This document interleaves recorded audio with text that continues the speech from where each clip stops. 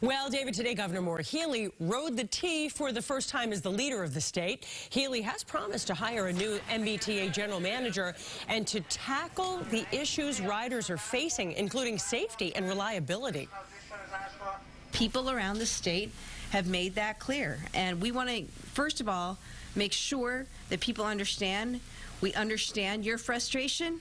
We know the challenges it presents in terms of your ability to get to work, to get to doctor's appointments, just to live your lives. We understand people's frustrations with shutdowns, delays, and the like. And again, our commitment is to working real hard to deliver a public transit system that is safe and reliable.